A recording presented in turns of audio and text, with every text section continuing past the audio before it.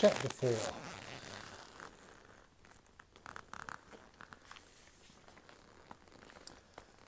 Had it proved of any help that the Reverend had tried to follow the advice of Epictetus, to keep before him every day death, exile and loss, believing it a condition of his spiritual contract with the world as given? When the French sail came a-twinkling, with never quite invisible death upon the weir fore and aft, with no place at all safe and only the unhelpful sea for escape, amid the soprano cries of the powder monkeys, the smell of charred wood, the muzzle's iron breath, how had these daily devotions, he now wondered, ultimately ever been of use? How in the snug shambles of the seahorse? To the children he remarks aloud, "Of course, prayer was what got us through." "I should have prayed," murmurs cousin Athelma to Tenebrae's mild astonishment. Since appearing in the doorway during a difficult bit of double-back stitch filling 2 days ago, returned from college in the Jerseys, he has otherwise been all boldness. "Not seized a match? Not gone running up and down the decks, screaming and lighting guns as you went? Cousin?" The twins consult each other's fizz, pretending to be stricken. Athelma smiles and amiably pollicates the Reverend, and less certainly Mr. Lespark, his own uncle, as if to say, "We are surrounded by the pious, and their well-known wish never to hear of anything that sets the blood a-racing." Bray looks away, but keeps him in the corner of her eye as if to reply, "Boy, blood may race as quietly as it must." Mr. Lespark made his fortune years before the war, selling weapons to the French and British, settlers and Indians alike. Knives, tomahawks, rifles, hand cannons in the old Dutch style, grenades, small bombs. "Trouble yourself not," he liked to assure his customers, "over diameter. If there are account books in which casualties are the units of exchange, then, so it seems to Athelma, his uncle is deeply in arrears." Athelma has heard tales of past crimes, but can hardly assault his host with accusations. Everyone knows, that is, considering Uncle Wade as some collection of family stories, everyone remembers.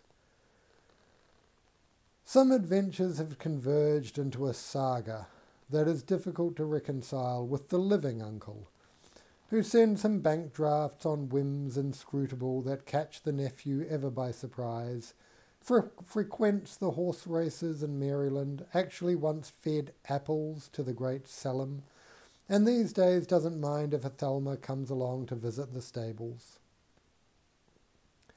At the late autumn meet, gaily dressed young women, fancier than he thought possible, had waved and smiled, indeed come over bold as city cats to engage Athelma in conversation. Though young, he was shrewd enough to smoke that what they were after was his plainness, including an idea of his innocence, which they failed to note was long, even enjoyably, departed.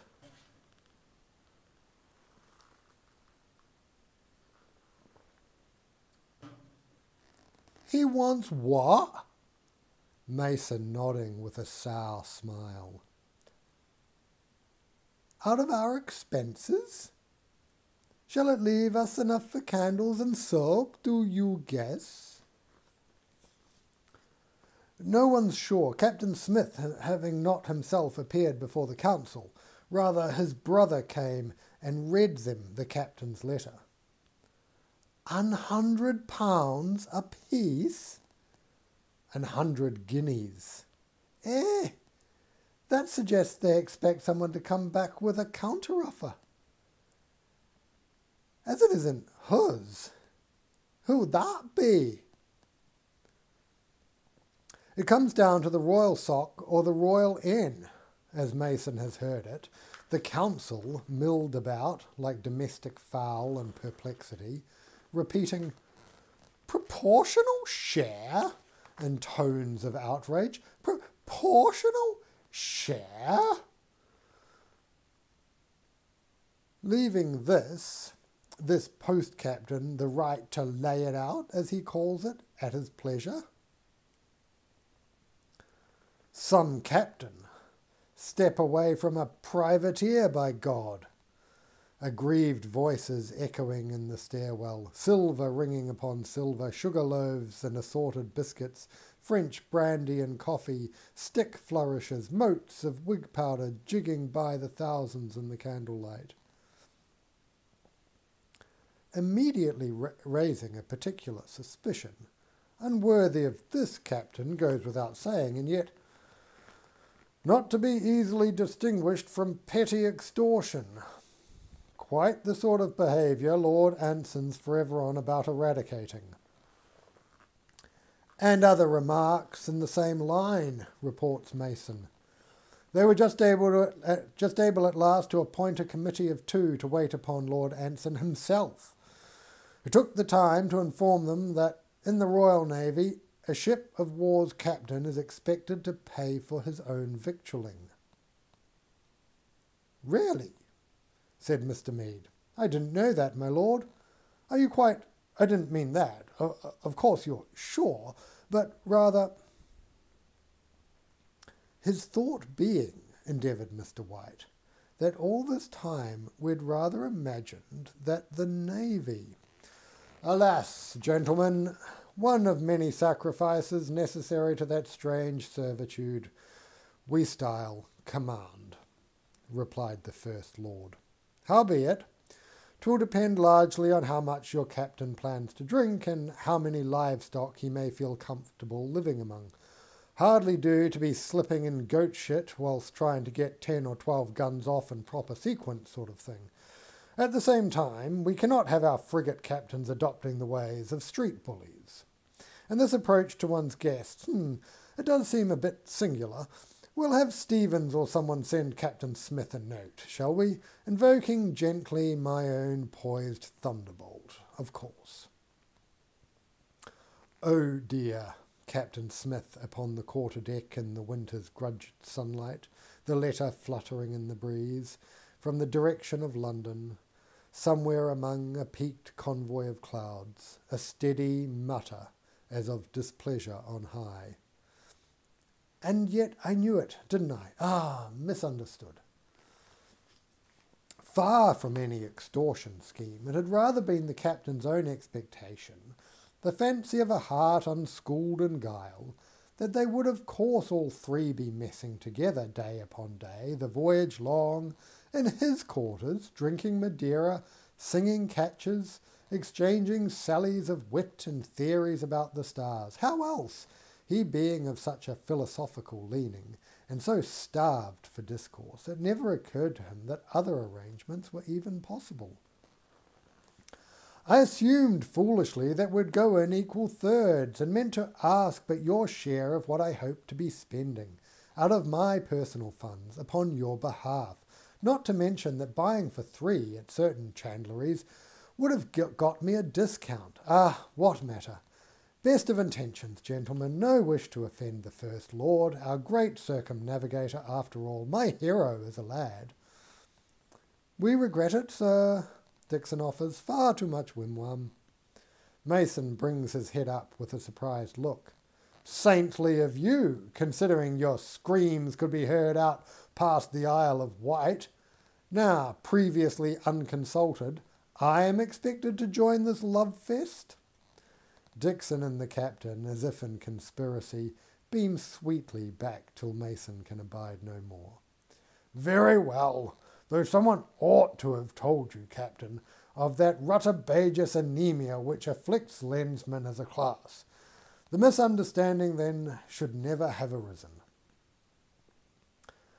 Gracious of you, Mr. Mason, cries Dixon heartily. Most generous, adds the captain. 'Tis arranged at last that they will be put in the lieutenant's mess, which is financed out of the ship's account, that is, by the Navy, and take their turn with the other principal officers in dining with the captain, whose dreams of a long, uneventful voyage and plenty of philosophic conversation would thus have been abridged even had the Legrand never emerged above the horizon. On the 8th of December, the captain has an express from the Admiralty ordering him not to sail. Furthermore, he informs Mason and Dixon, Ben Coolin is in the hands of the French. I see no mention of any plans to retake the place soon. I am sorry. I knew it, Dixon walking away, shaking his head. We may still make the Cape of Good Hope in time, says Captain Smith. That'll likely be our destination if and when they cut the orders. No one else is going there to observe, Mason says. Odd, isn't it? You'd think there'd be a team from somewhere. Captain Smith looks away as if embarrassed. Perhaps there is, he suggests, as gently as possible.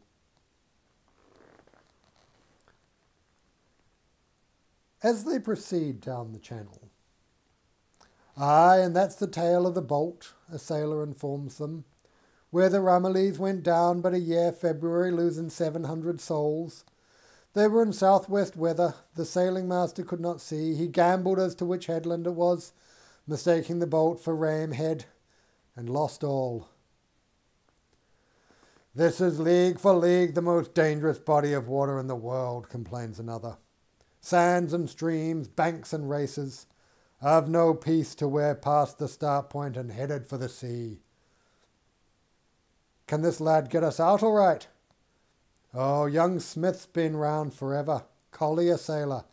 If he's alive, he must have learned somewhat.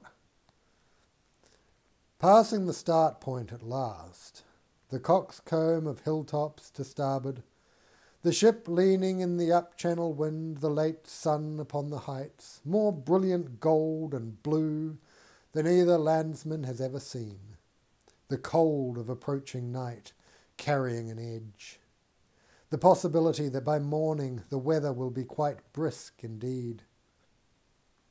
Sumatra, sing the sailors of the Seahorse, where girls all look like Cleopatra, and when you're done you'll simply barter her for yet another twice as hot, tra-la-la, la-la-la-la, la-la-la-la. From the day he assumed command of the Seahorse, Captain Smith has lived in a tidy corner of hell, previously unfamiliar to him. Leaving the rain-swept landing, rowed out into the wet, heaving groves of masts and spars upon Spithead, mid sewage and tar and the breath of wind, he had searched with increasing desperation for some encouraging first sight of his new command, till obliged at last to accept the remote, scruffy sixth-rate, throwing itself like a tethered beast against its anchor cables. Yet,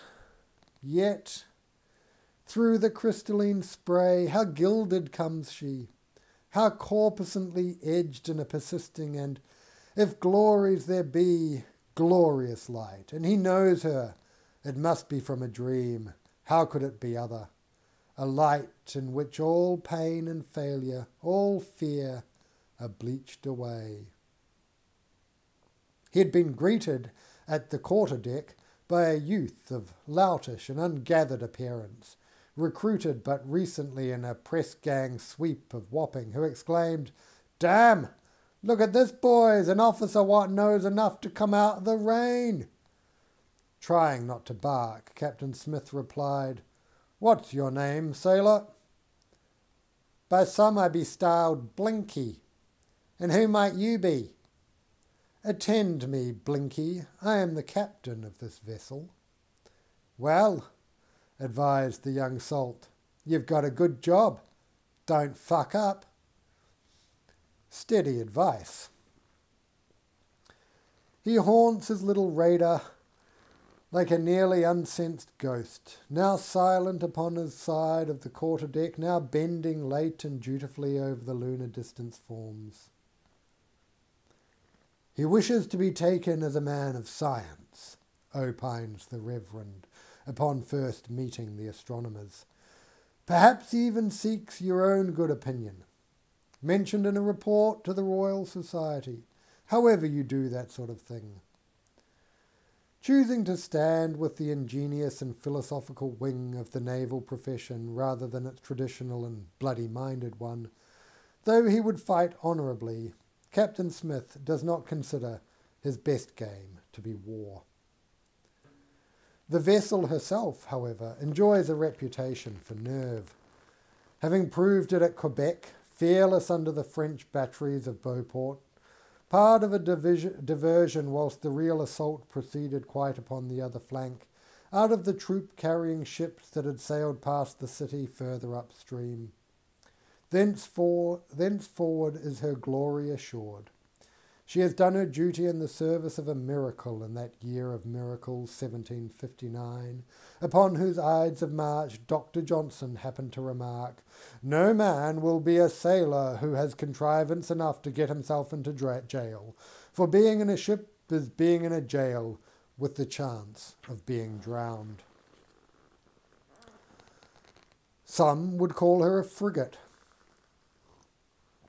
though officially she is a couple of guns shy, causing others to add the prefix jackass, a nautical term. Neither names nor modest throwweights have kept her from mixing it up with bigger ships. Captain Smith has long understood that though a seahorse may be born in spirit an Arab stallion, sometimes must it also function as a jackass, a creature known, that is, as much for its obstinacy in an argument as for its trick of turning and using its hind legs as a weapon. Therefore I want the best gun crew for the stern cannon. Let this jackass show them a deadly kick. When the Legrand comes a-looming, nevertheless, the captain is more than a little surprised. Why would Monsieur be taking the trouble, knowing the answer to be frigate business, built into the definition of the command? In return for freedom to range upon the sea, one was bound by a code as strict as that of any ancient knight. The seahorse's motto, lovingly embroidered by a certain needlewoman of South Sea and nailed above the bed in his cabin, reads Equus sit equus. Now, equus, according to the helpful young Reverend Wicks Cherrycoke, means an armed horseman. Ranging the land, Dixon suggests, as a frigate sailor the sea. Later, in old Rome, it came to mean a sort of knight, a gentleman, somewhere between the ordinary people and the Senate. Sit as may he be, and equus means just, also perhaps even-tempered. So we might take your ship's motto to mean, let the sea knight who would command the sea horse be ever fair-minded. Trying not to lose his temper, even with boil-brained subordinates, the captain growling thus at Lieutenant Unchley, who stands timidly signalling for his attention. What appears to be a sail south-southwest, although there is faction upon the question, others insisting 'tis a cloud. Damnation, Unchley, Captain Smith in a low voice, reaching for his glass. Hellfire too. If it's a Frenchman, he's seen us, and is making all sail. I knew that, said the lieutenant. Here, don't drop this. Get up the mast and tell me exactly what and where it is. Take Bodine up with you, with a watch and compass. And if it proves to be a sail, do try to obtain a few nicely spaced magnetical bearings. There's a good lieutenant. You'll note how very scientific we are here, gentlemen, yet, turning to a group of sailors wholly stoning the deck, ancient beliefs will persist. Here then, Bongo. Yes, Captain wishes excellent Bongo. Smell wind. The lascar, so addressed, crying, Aye, Captain, springs to the windward side, up on a rail, and grasping some armful of the fore shrouds, presses himself far into the wind, head rag a-fluttering, almost immediately turning his head with a look of savage glee. Frenchies! Hard a port, calls the captain, as down from the maintop comes word that the object does rather appear to be a sail, at least so far unaccompanied, and is withal running express, making to intercept the Seahorse. Gentlemen, 'twould oblige me if you'd find ways to be useful below. The drum begins its beat. They have grown up, English boys, never far from the sea, with tales of its battles and pirates and isles just off the coasts of paradise. They know what below promises. At first it seems but a toy ship, a toy destiny. The gallants and staysails go crowding on, but the wind is obstinate south-southwest. The Seahorse may but ever beat against it, in waters treacherous of stream, whilst the Legrand is fresh out from Brest, with the wind on her port quarter.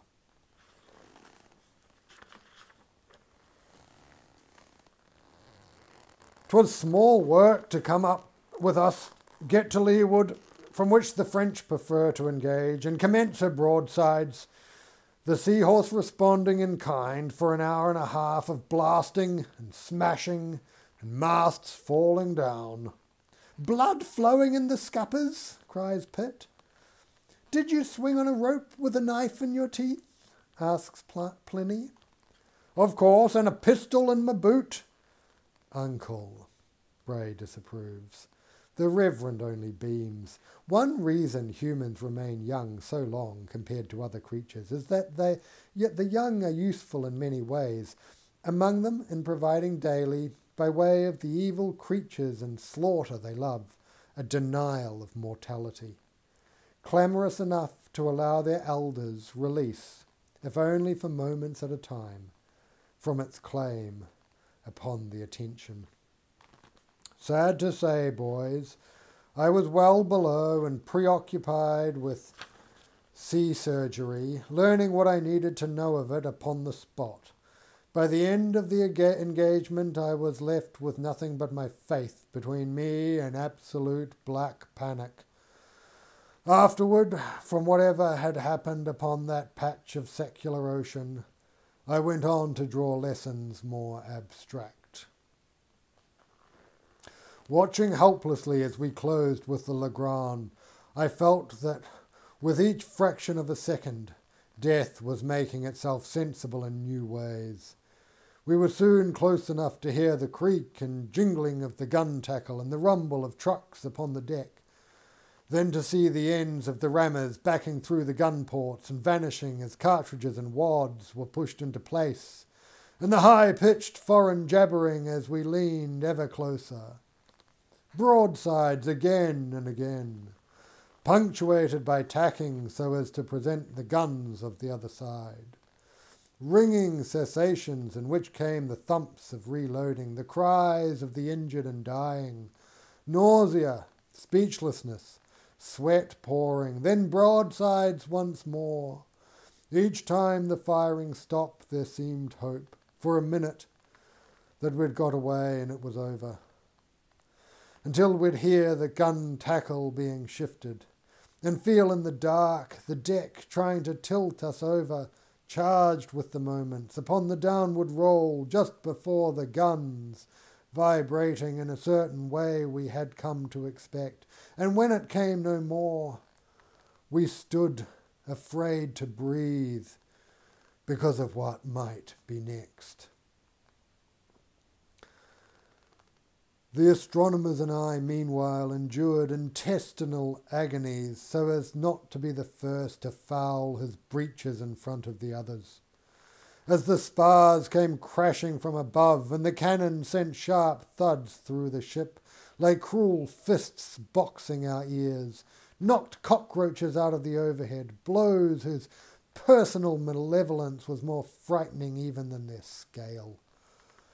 The ship's hoarse creaking, a great sea animal in pain, the textures of its cries nearly those of a human voice when under great stress.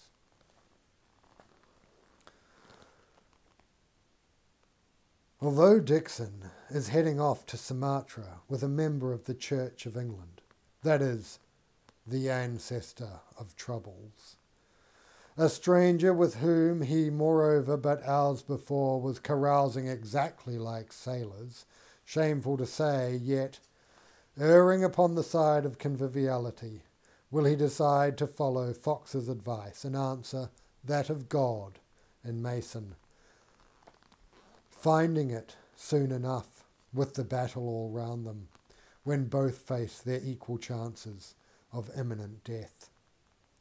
Dissolution, noise, and fear. Below decks, reduced to nerves, given into the emprise of forces invisible, yet possessing great weight and speed, which contend in some phantom realm they have had the bad luck to blunder into.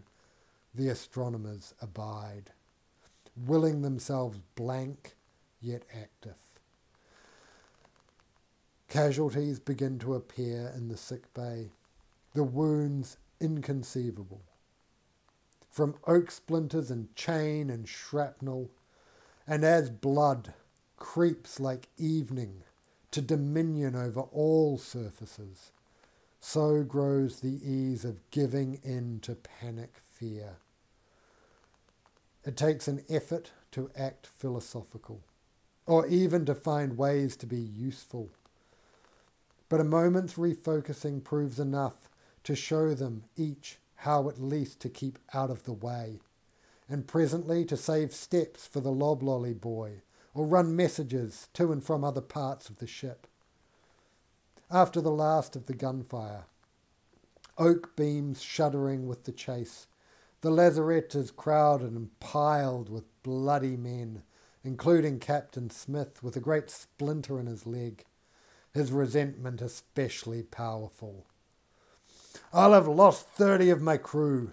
Are you two really that important?" Above, on deck, corpses are steaming. Wreckage is everywhere. Shreds of charred sail and line clatter in the wind that is taking the Frenchmen away. What conversation may have passed between the post captain and the commandant? He wore the order of the Holy Ghost, the white dove plainly visible through the glass. St. Fou, almost certainly, yet commanding a different ship. What was afoot here? Had the Frenchman really signalled, "France is not at war with the sciences"?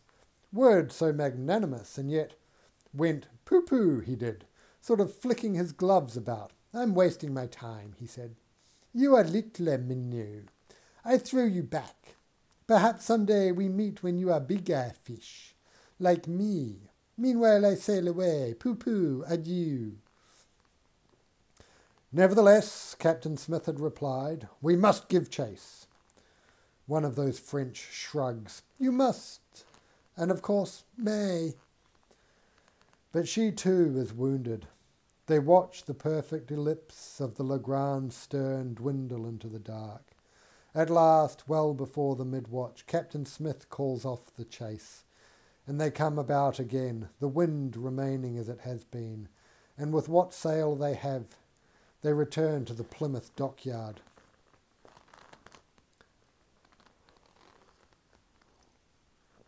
Some at the time said there had been another sail, and that the Frenchman, assuming it to be a British man-of-war, had in fact broken off and headed back into Brest as speedily as her condition would allow. Some on the Seahorse thought they'd seen it, most had not.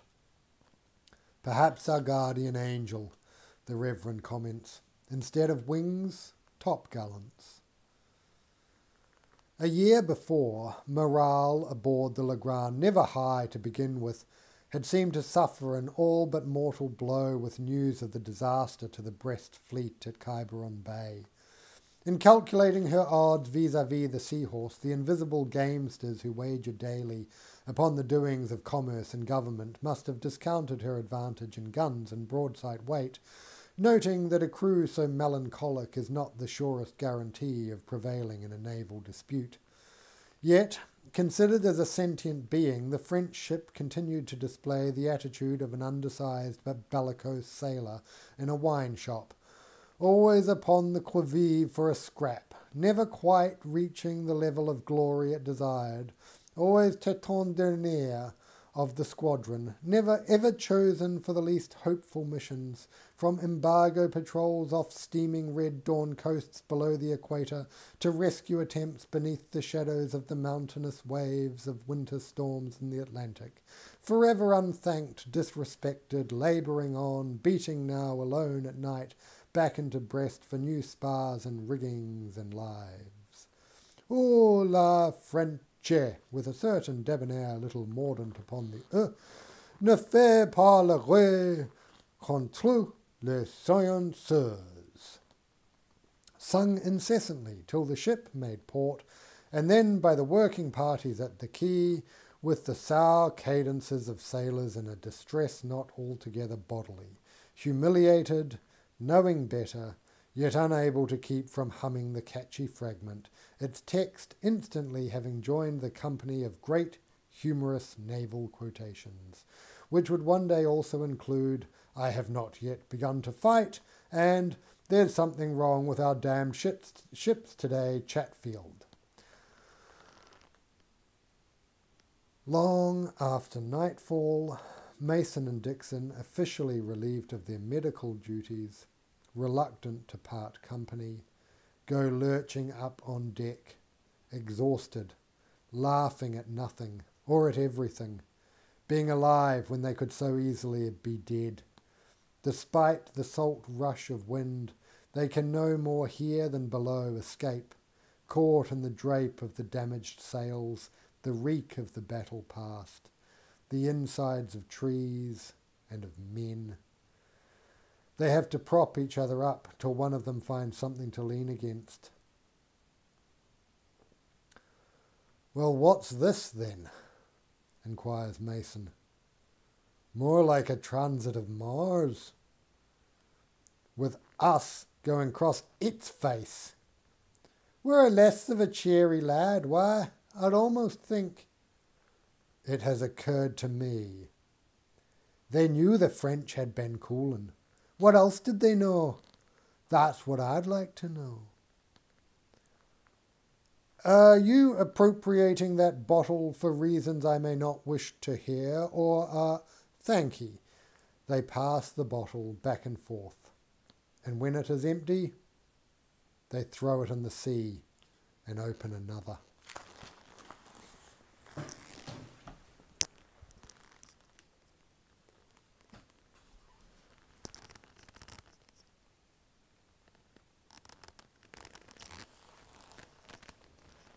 You motherfucker.